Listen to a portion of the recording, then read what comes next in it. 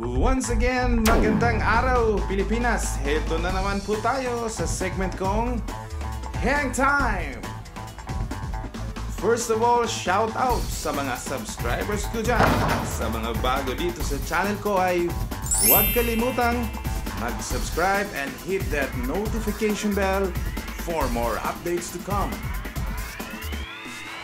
And finally mga bro, inilabas na ng SBP o Samahang Basketbolista ng Pilipinas ang final lineup para sa FIBA Asia Qualifier game against Indonesia.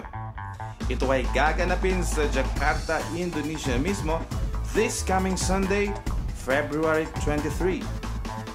And yes, home court po ng makakalaban ng ating pambansang koponan at yan ay ang Gilas Pilipinas. And without further ado, ito na po ang Final 12.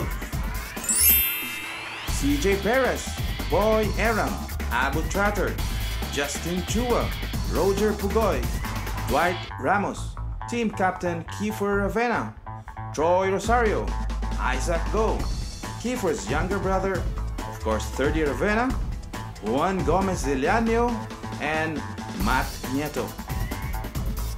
At kapansin-pansin na nga wala pong naturalized reinforcement ang kupunan natin ngayon. Pahayag naman ni Chris Ross tungkol dito, playing without a natural player will only benefit the young Gilas team that will compete in the FIBA Asia 2021 Qualifiers. Kung ating matatandaan, si Chris Ross ay isa sa mga tumulong na makamit ng ating pambansang kupunan ang ginto sa nakaraang Southeast Asian Game. At yan na nga mga bro, kung kayo ang tatanungin, ano ang opinion nyo para sa bagong selection na ito? Mag-iwan lamang po ng komento, good or bad ay babasahin at pagtutuunan natin ng pansin ang lahat ng komento na yan. Once again, maraming salamat sa panonood, huwag kalimutang mag-subscribe, and ingat po palagi mga bro.